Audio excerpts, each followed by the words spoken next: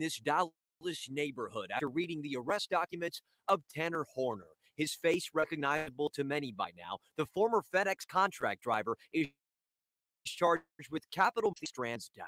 His arrest warrant says he was contracted to drive for FedEx by Big Top Spin Inc., the company's address, a home Dallas neighborhood.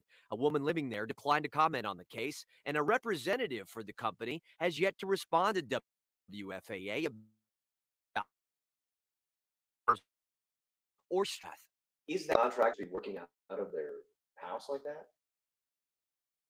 It shocks me. This is Mike Lyons. He's an attorney for Lyons and Simmons in Dallas. He reached a settlement with Charter Communications after a third-party cable installer for the company raped a 72-year-old Dallas into a job, a contractor. It's why we're talking with him. The big question is, how does this guy end up there?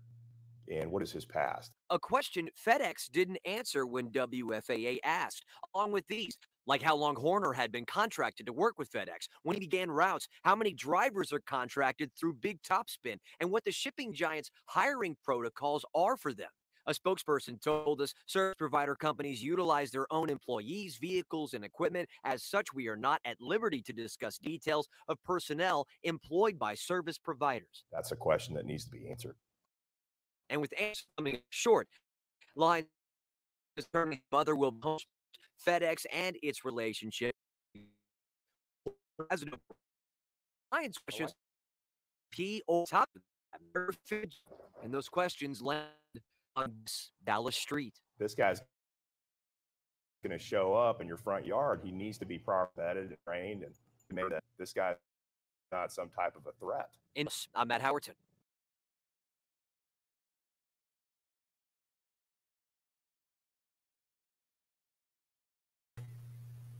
Well, hopefully they'll get their answers. I just wanted to give you guys that update. So they are investigating everything they can surrounding this case.